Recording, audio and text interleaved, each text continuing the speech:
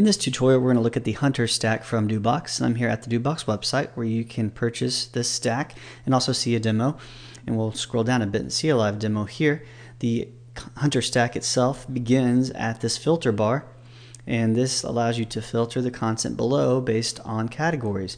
And so you can see a number of categories across here, which are genres of movies, and then the content itself being a list of different movies. You can filter that content based on a selection in the filter bar. So if I selected kids, it would reorganize that content to just show me the content that was related to the kids movies. And so that's one practical example of the Hunter stack. I'll show you another one that I've incorporated with RapidWeaver Classroom. There's a new button inside of the blue bar here called Topic Index. If you select that, it will take you to a page that uses Hunter, and this organizes video tutorials by topic. And so what I've done is I've added some of the more popular topics of video tutorials to the bar, and you can select the topic to display the specific tutorials that are related to that topic. So for example, if I wanted to learn about header customization, I could select that option. That would filter the content below and just send me links to those video tutorials inside of RapidWeaver Classroom. And so that is another practical example of how Hunter can be used.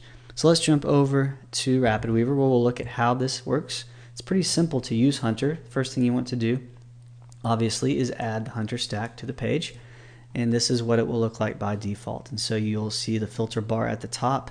It will not display your categories here in edit mode. Instead, you'll want to give the category titles directly through these fields. And so the first one, for example, we'll add is kids.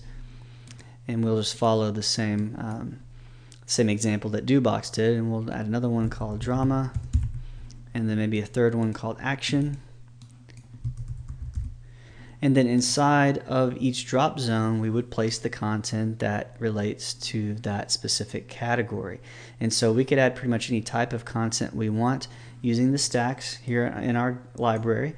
We could use a plain text stack, we could use a combination of images and text, we could even do video stacks or some other type of photo gallery stack, but keep in mind that you want to limit the number of more advanced stacks that you use per page so that you don't have conflicts with JavaScript features, with animations and such. And so the simpler you can keep it, the better, but the point being that there really is no limit to the type of content you place inside. So for this example, let me drag in a text stack. I'm going to jump back to the Doobox site really quickly just to add some type of real content into the page. I'll copy this, come back to RapidWeaver and paste it in this space. Now I'm not going to take the time to worry about the formatting.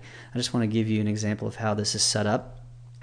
Again, I could drag another text stack in and I'll grab some completely different content from the list. And so let me grab this content and then come back and paste it in as well. And so I'll stop there. I'll just add a plain text stack to this final drop zone, and then we will go ahead and take a preview at this page. So this is by default the way that the Hunter stack will look before you've made any customizations. You see the filter bar with the gray background and the solid border around the edges. You have the text that says filter by, and then by default it will start with the view all category, which will display all of the content that you've added into Hunter down the page. Now I can of course filter that content, so if I click on kids, it will remove everything but the content I placed underneath the kids category. I'll click on drama and then on action, and we can see all that content change. And the page will adjust in height based on the amount of content available in each of those categories. So those are the defaults. Let's take a look at the inspector HUD for the Hunter stack to see what our options are. If I go into that, we will find that the first option is for the number of items listed in the Hunter filter. And so by default there are 3. We can adjust that to, as far as I know, any number that you'd like. Now obviously the more content you put on a page, the longer the page load time will be. So if you're going to be using more intensive content such as videos or images, then you might want to limit the number of items that you place in there, but you can kind of play with it as much as you'd like to find a good balance. But the point being that Hunter is not really limited by the number of items as far as I know. So in this example, I will just adjust that to 8. Close it out for just a moment. You'll see that Hunter has added 8 more content areas with more categories.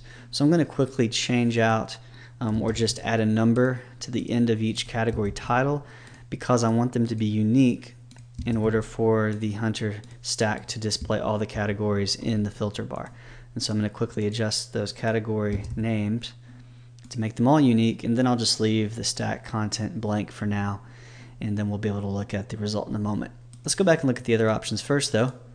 Another option is to randomize or shuffle the filter text in the filter bar, and then you can also space out horizontally the amount of space between each filtered title.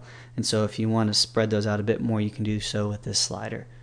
You can assign a rounded corner around each corner of the filter bar, and I like that option, so I'm going to bump that up to about 5, and we will see the result in a moment when we preview.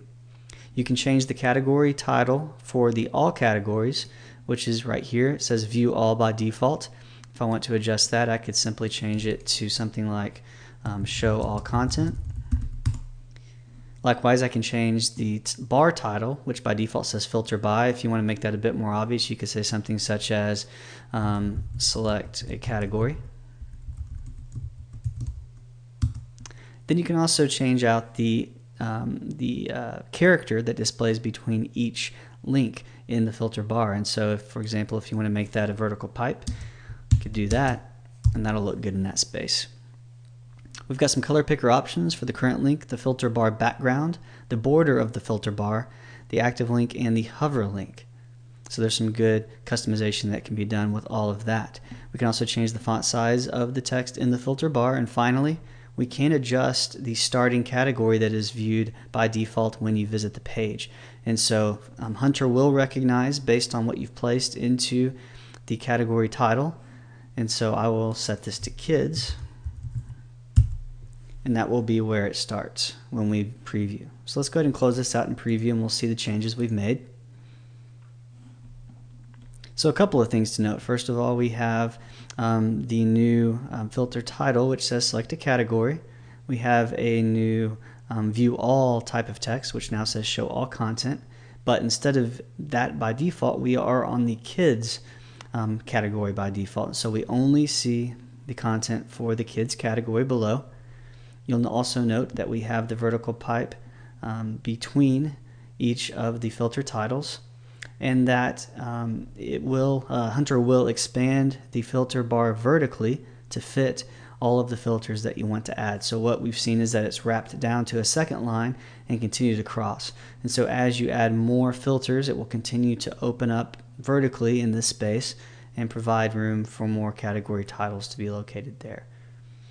Of course, we could also adjust the background of the filter bar. We could adjust the color of the outline, the border around the edges. We did adjust the radius, and so you can now see a slightly rounded corner around the border, which is nice. And so there's a lot of different options you can do to style the way this looks. Let me click through a few of these. Show all content. Again, we'll show all of the content that we added to Hunter, and then we can click through the other categories to filter those results. And so it's a great solution for certain situations where perhaps you need to present a lot of content on a page, but you want visitors to be able to filter that content based on certain categories. It could be useful in some situations for even a e-commerce website where you want to filter products into categories on a single page. And so as you watch this tutorial, you may come up with some ideas for how this might be used on your website. So it's a great stack from Doobox, and we'll go ahead and wrap up the screencast.